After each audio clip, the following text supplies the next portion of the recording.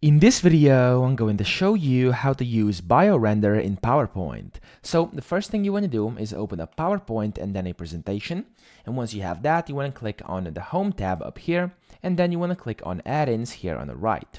So after this, you want to search for BioRender.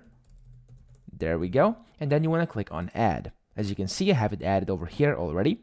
And what you're going to have to do from here is you're going to have to log in or sign in, whatever you want to call it. So you want to put in your email address, or you can just continue with Google or Microsoft in case you're signed up with that.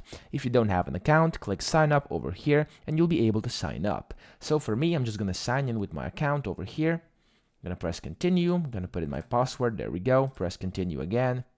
And after this is done, as you can see, it's going to start authenticating, and here on the right, it says you can then basically just create an image. So you can either create new, it can be an illustration, poster, or graph, or just add an image. So if I click on add an image over here, as you can see, it's going to basically pull up my illustrations that I basically created inside my BioRender account on the website. So here, I'm just going to open up this one, which I just created for this instance, click on that, click on add image.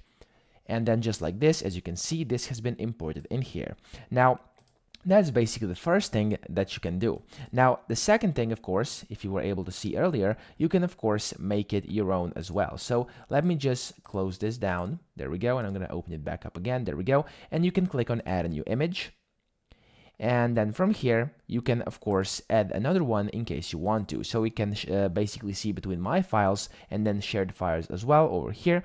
And as you were able to see earlier, you can also create your own in case that's not something that you want to do. So, of course, you can do pretty much anything you want in here. So, yeah, that's how you do it. It's quite easily. I hope this video helped you out. In case it did, please subscribe to the channel and help me out as well.